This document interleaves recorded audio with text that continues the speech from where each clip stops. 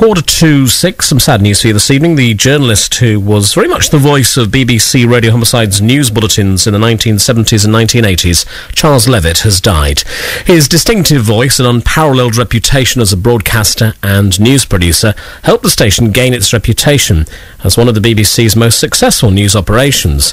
Charles Levitt was at the centre of the station's response to news stories like the Icelandic cod wars, the Flixborough disaster, and the loss of the trawler Gull from Hull. A former news editor at the Hull Daily Mail, he was an inspiration and mentor to generations of young journalists whom he helped train and encourage. Now, here he is delivering a news bulletin in 1991, the day the government announced it was considering the abolition of county councils such as Humberside. Radio Humberside News Time. It's 5 o'clock. This is Charles Levitt. The headlines: the government's new council tax provokes a political storm. A Humberside Tory says it will leave most of his constituents better off. A business leader slams the government for creating an awful recession. The local government shake-up opens the way for a new battle for Humberside. Hull's prison governor denies using body belts as a punishment for inmates. A development company and North Bank protesters clash over traffic levels round a planned holiday village.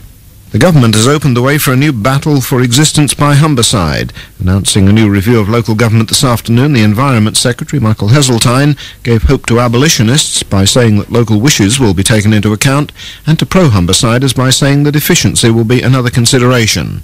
He told MPs that there is no overall view for or against keeping county councils, and Parliament will make the final decision. This is how Mr Heseltine set out the factors on which the future of Humberside and other counties will be decided. The present structures of local government do not universally win favour with local people who have their own ideas about what sort of structure would better reflect local loyalties and communities.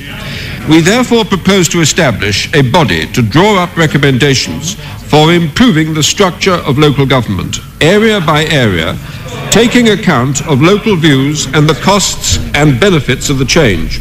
The government does not intend that either county or district councils should be abolished wholesale. Michael Heseltine ending that clip of former BBC Radio Humberside journalist Charles Levitt. Now, the former Soapbox phone-in presenter Peter Adamson worked with Charles for many years. He paid this tribute today. He was the one they should all have copied and most tried to. He was very, very good. Proper background, came into this way of news dissemination, and he was so professional, and his standards were of the highest, and he worked extremely hard, and people used to underestimate him at first sight because he wasn't very tall.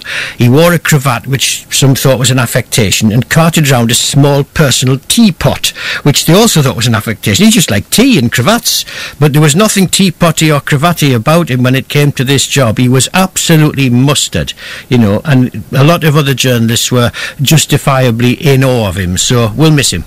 Peter Adamson paying tribute to Charles Levitt, who's died at the age of 81.